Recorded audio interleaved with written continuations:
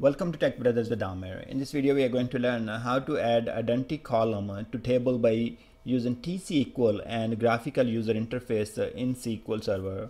Let's go ahead and take a look. Here, open SSMS and then connect to one of the SQL Server instance.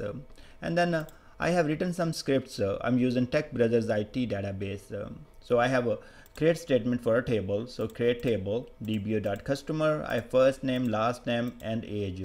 So I do not have any identity column. Identity column is a column that has the auto-generated or automatically populated value. So when you insert a value in other columns, so a new row is generated, but identity value will be automatically generated according to the definition. You have to provide a seed or initial value that can be 1, and then you have to provide the increment that can be also 1 or 2 or 3, whatever you want to increment. Once you keep inserting the values, the identity column value will be automatically incremented. Now we will add that later. First of all, I'm just creating a simple table. So you create a table, we insert 2 values, and then we take a look here. So you see that we have first name, last name, and age. We do not have any number going on. Here we have 1 and 2, but this is only in SSMS. But we would like to have another column called CustomerId, and we want that auto-generated. So let's drop this table, and then we can add that column. We call it CustomerId, and it is going to be integer, and then you have to say identity. And first you have to provide initial value, and then you have to provide the incremental value. So we did 1, 1. That means start with the 1, and every time a new row will be inserted, you will increment by 1. So I'm going to create this table again, insert the values. You see that I did not put the customer ID column here, and I'm not providing any value for that customer ID because the customer ID column is the identity column, and value will be automatically populated. So we will insert the values in other columns, and once we select the data from the table, we see that we have customer ID 1, 2, and if we will insert, let's say we insert the same values again, now we will have 2 more records. So identity column will be keep incrementing. So 1, 2, 3, 4. So let's drop this table, and you see that we started the seed 1, and then we are incrementing with the 1. So I'm going to make a small change and show you what does that mean. If I want to increment by 2, so let's say I want to start with the always 10, and I will increment by 2. So let's create this table.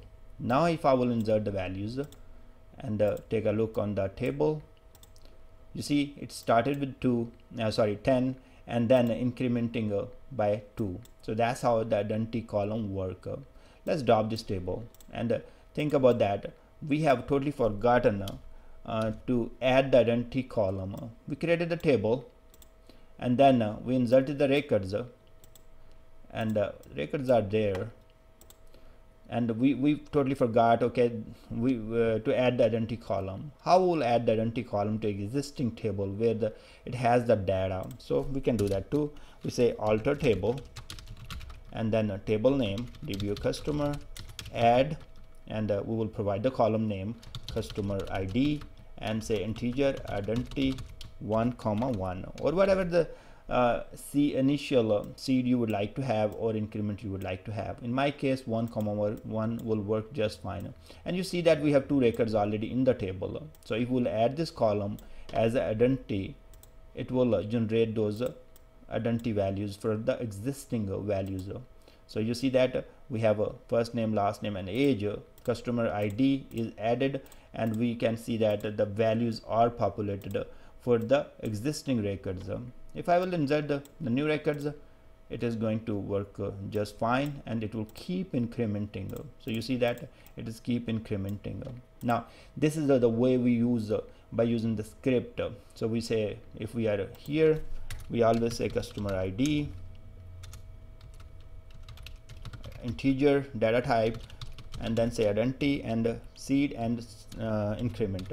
So that's how we will add when we are creating a new table. If table already exists, we say alter table, table name, add the column name what you like to have for your identity column, integer data type, and then we are saying identity and provide the seed and the incremental value. Now let's drop this table, and we would like to create this table in graphical user interface, and go to Tech Brothers, go to the tables, new table,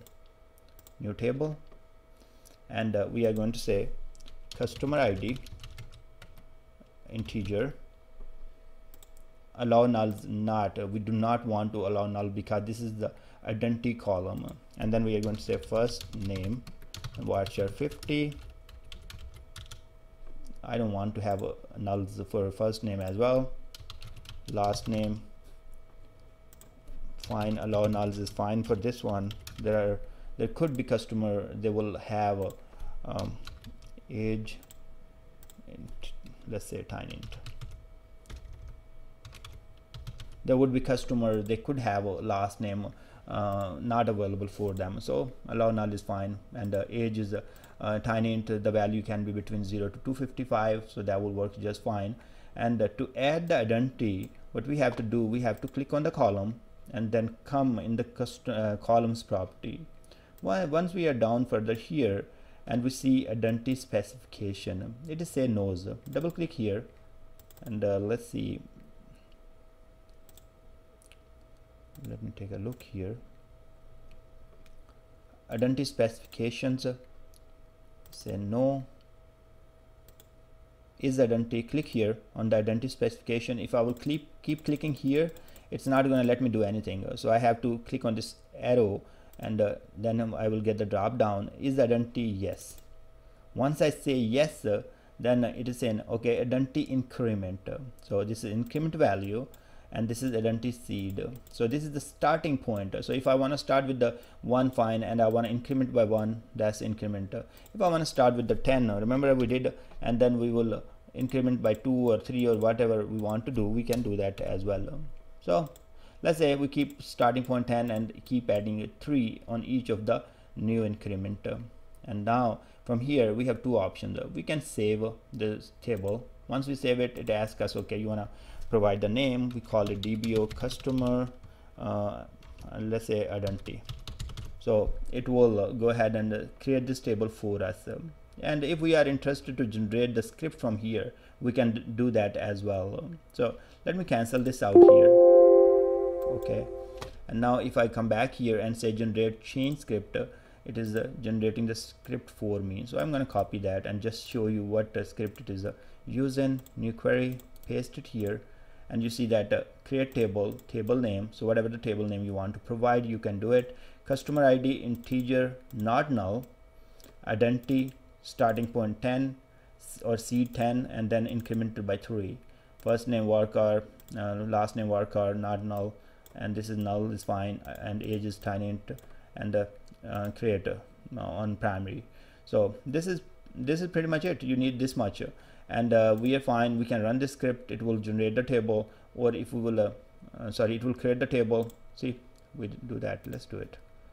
So now it's called table 1, so you see table 1, it is created, and if we go to columns, we see customer ID, first name, last name, and all that, and we can further take a look. I will actually explain how to find if the table has identity or not in the next video. So till here we are pretty much done, but if you want to save from here the existing from the designer, you want to create a table, you have to hit save and provide the table name. I'm going to create that too, so I will show you two ways. First we took the script from here, and now we are saving the table from here, right? Okay, so this will be generated as well. Customer designer, so we have column customer ID, first name, last name, and age.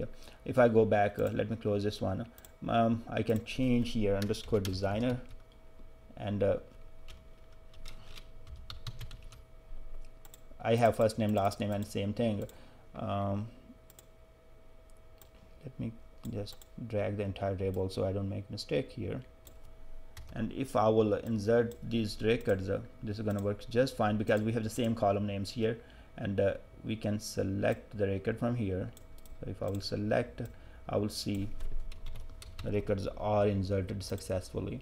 So we started with 10 and we are incrementing by 3, but most of the time in real time we always start with the 1 and increment by 1. That's how we do that. So you learn how to create a table with identity by using TSQL, and also you learn how to create a table by using the designer with identity, and also you learn how to generate the script from there to use in other environments such as QA, UAT, and production for the table creator. Thanks very much for watching this video, and I will see you guys in the next video.